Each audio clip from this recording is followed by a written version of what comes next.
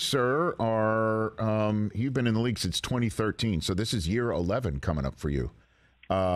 You're 33 years old. How are you different now than when you first came in the league, Lane?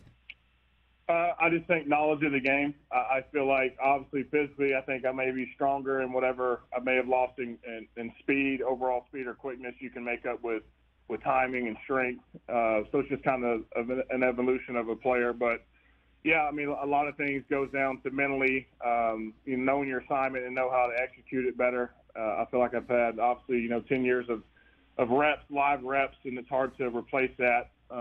And so I think just with the culmination of that, it's made me a smarter player. Well, how are you physically? There's a lot of conversation about how, and again, I know athletes certainly of your stature don't like talking about injuries because they sound like excuses potentially. But how are you phically coming off the last year? I feel great. Besides the one playoff game, I really didn't feel too terrible, with our run. And so, physically I feel loose and I feel strong. And so whatever setback I might have had, the recovery from this injury is pretty quick. And the chance of re-injuring this is, I think, almost, down to 1% from what the stats say. So, feeling good. And, man, just blessed, to be with one team for all these years and being fortunate to be a part of a good organization, winning football games and it's hard to replicate. Okay. And that one playoff game you're referring to, is that the one that San Francisco had only 10 guys on the field?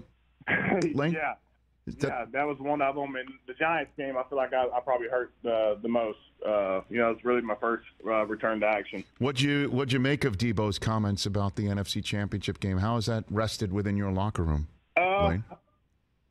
Yeah, I mean, obviously, players can get motivated from that, but I mean, from what he said, is not too far off. I do think, obviously, if the quarterback doesn't go down, it is a different game. I feel like, they obviously weren't able to utilize the teams they were, the majority of the second half. And so, I believe it would have been a lot more competitive game. Well, I mean, it's not that Brock Purdy didn't just trip over his shoelace, right? It was a major injury that he still – bouncing back from. My point is that Hassan Reddick was the one who kind of was in his lap, right? I mean, it was affected. The moment was brought about by an actual defensive play that was repeated multiple times throughout the day. Yeah, no question. Mm-hmm. No, it was it was a weird predicament to be in.